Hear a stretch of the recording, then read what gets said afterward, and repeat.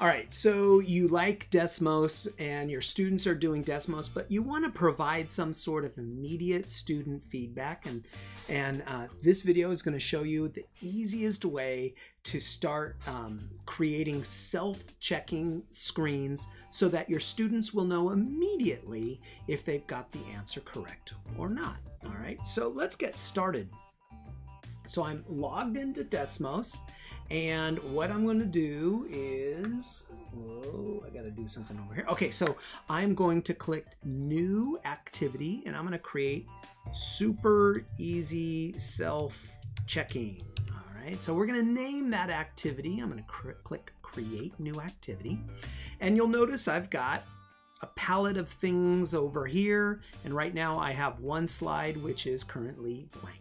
Okay, so the easiest, super easy way to create self-checking is I'm going to pull over 3 of these components. I'm going to pull over a sketch, I'm going to pull over a note, and then I'm going to pull over a math input. And you'll notice Desmos is kind of controlling the layout. I don't get much flexibility. I can put these components anywhere I want, but it's really Desmos is constraining me as to where I want where I'm allowed to place my components.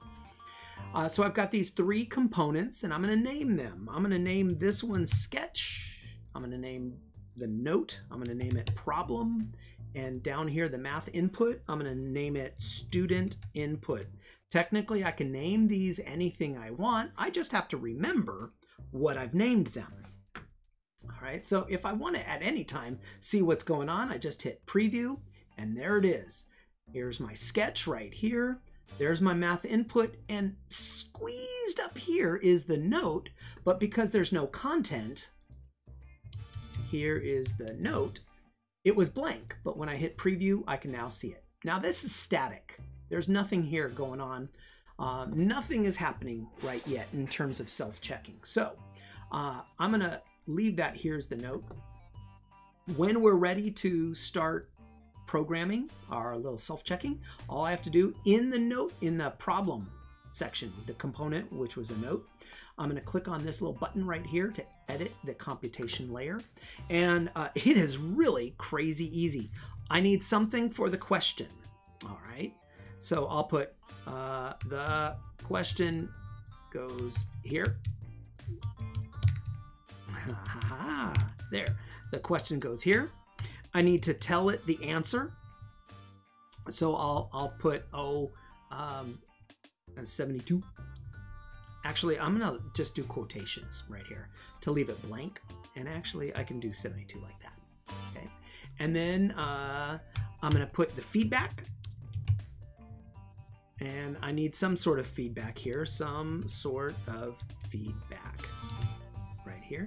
So there's the 3 things: the question, the answer, and the feedback that I want to give. And then the last thing I need to do is tell Desmos to put all of this on the screen. And so that's using the word content, and it's a sync, meaning it's going to insert all of this information onto the screen that the students are going to read. So I'm going to click that screen, that sync, just to make it go a little faster. And the content. So what I'm going to do is I want the content on the screen to have the question and the feedback. All right. Feedback. Now, when I click done, this current text right here is going to be overwritten by whatever the computation layer says. So when I hit preview, wha-bam, this question feedback shows up here. Why is that question feedback showing up? Because in the content language, I said, type in, put in the question, put in the word feedback. Because right now, these are static, question, feedback. I need to insert not the word question and the word feedback, but I want to insert the variables. So what I need to do is to turn that question into a variable. I'm going to do a $, bracket, bracket. And then I'm going to do the same thing with feedback. $, bracket, bracket. And I now have content. So what the content is going to go onto the screen is whatever this variable is for question and whatever this variable is for the feedback. So look at the question goes here, look at the feedback, some sort of feedback.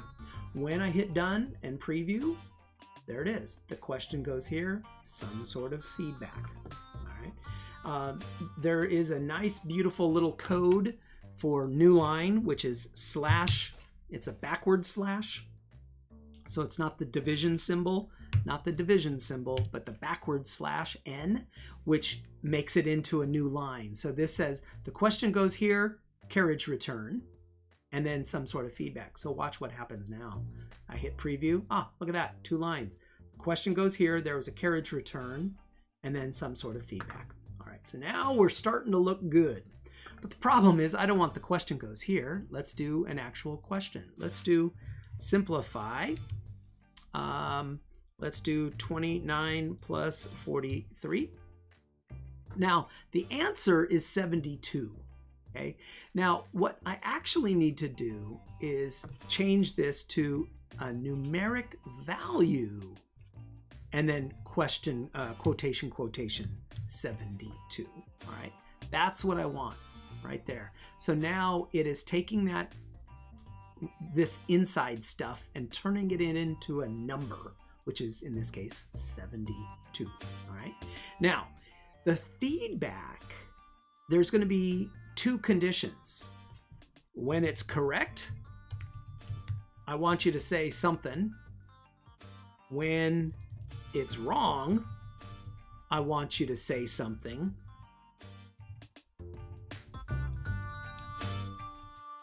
And then otherwise, I want you to say nothing at all. So I just do quotation.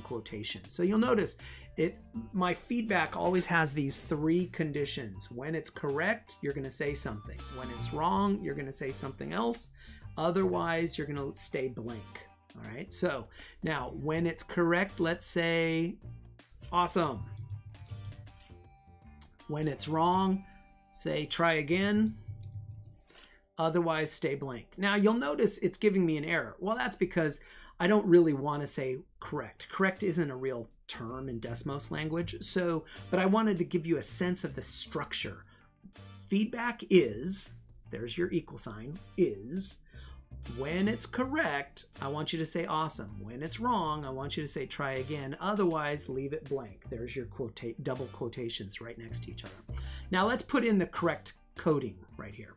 So, when it's correct, I'm going to hit done, and I'm going to hit refresh because it's going to be mad at me for some reason. All right. Now, when it's correct, oh, I need to go back to done. So I need to look at this component down here. This is the student input. All right. So that's going to be the key. So when the student input, and I'm going to put dot, has been submitted, and when the student input dot numeric value is equal to answer. All right. So when it's submitted and when its value is equal to 72, when its value is equal to the answer, I want you to say, yay, awesome. Now, when it's wrong. Now, how do you say when it's wrong? So when it's wrong, it's student input is submitted, and that's it. We don't also include that it's equal to the answer. Now, if we wanted to, well, so we just say try again. All right. Otherwise, it's going to be blank. Now, if I want, well, let's just say done. So I'm going to hit preview. Here you go. Simplify 29 plus 43. The answer is 72. So I haven't hit submit yet. So when I type in and when I hit the submit button, we're going to satisfy those 2 requirements. It's submitted and it's the correct answer. Well, bam, I've satisfied those 2 requirements, and it now says awesome. If I want to go back and say 70, and when I hit submit, it says try again. Why? Because I only satisfied one of those 2 criteria. It is submitted, but it's not equal to the answer. Now, if I want, I can go in here and I could be super explicit. I could say, and And then I could do not, which is a function. And inside, I can say student input numeric value is equal to answer. All right. So this is now saying when it's correct. So this is what it looks like when it's correct. It's submitted and the answer, the numeric value of the input is equal to answer. The answer is the feedback is awesome. However, when it's wrong, now what do I say if I want to explicitly be wrong? It's submitted and the answer is not equal, all right, to the answer. When I hit done and hit preview, when I type in 70, it's going to give me try again because now I've satisfied the two criteria for being wrong. Oops, right here. The two criteria for being wrong, and here's the two criteria for being right. And that is it. And that's so stinking simple. So there's your answer. So now all I have to do, if I want to change that problem, I can change that problem to 30 plus 47. Or yeah, 47. And now the answer, of course, is 77. So down here, I just need to change it to 77. And when I hit done and hit preview, I now get a new problem that's still providing me some feedback. So if I want multiple problems, all I have to do is up here, I'm going to do edit, copy that slide, and then do edit paste, and edit paste, and edit paste. And so now I have 4 problems. So all I have to do is edit each one of those. So there's that problem. And I go into problem or slide 2, and I can edit that to be 13 plus 12. And then I have to change the value to 25. And then I can go to problem 3, insert or edit the code, and I can make this 8 plus 6. And of course the answer is 13. I always have to remember to change that to 13. And then this last problem, insert, edit the code, and then do 3 plus 5, and of course change that to 8. And now I have, as I preview, I now have slide 1, slide 2, slide 3, and each one of these is now self-checking using that same code. All right, super easy. Now, what if, oops, remove. I want to, now here's slide 5 with fractions. Okay, so what if I want to change this to make it fractions? I could say, well, let's make this 2/3 plus 2/3. And of course, the answer is 4/3. So all I have to do is type in 4 divided by 3. And there's your answer. And so when I hit preview on this slide, all I have to do is type in 4/3, hit submit, wah, bam. It is going to say awesome. All right. Now you'll notice it gave me some evaluation over here. If I want to turn that off. So, oh, by the way, 4/3, I could also do 1 1/3 and hit submit. Well, bam, it's awesome. And it works, right? So it's really cool. Now, but if I want, we'll talk about that evaluation in a second, but this doesn't look like fractions. We don't like that. So we want to make it into something that actually looks like fractions.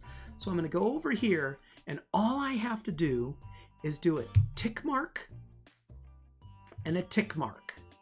And that's going to say, hey, this inside stuff is latex or latex or whatever, latex, however you want to pronounce it.